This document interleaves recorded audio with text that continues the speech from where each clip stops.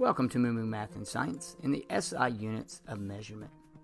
Science involves taking measurements, looking at this data, and sharing data with others. Whether you are a chemist, biologist, an engineer, or even a medical doctor, you need a consistent way of communicating measurements like distance, mass, temperature, etc. The International System of Units, abbreviated SI, allows people from all over the world to speak the same language when measuring. In this video, I will talk about 3 types of units of measurements in the SI.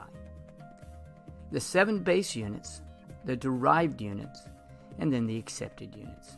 Up first, the 7 base units. I call them the Big 7 because the SI system is built around these units. They are meter for length, kilogram for mass, second for time, ampere for electric current, kelvin for thermodynamic temperature, mole for the amount of substance, and candela for luminous intensity. The next units are the derived units. These use the base units in a formula. For example, the unit for area is a derived unit. In order to calculate area, you multiply length times width. Therefore, the unit is a square meter. It uses a base unit meter in the formula. Here's a partial list of the derived units.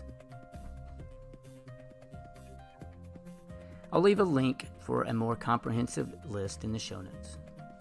Finally, we have what are called accepted units. For example, in almost any high school science lab, you will measure volume using liters.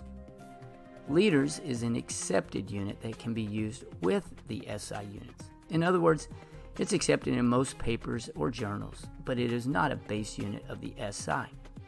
Here's a list of some accepted units.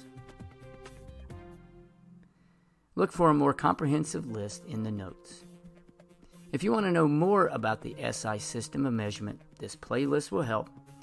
Thanks for watching, and MooMooMath uploads a new math.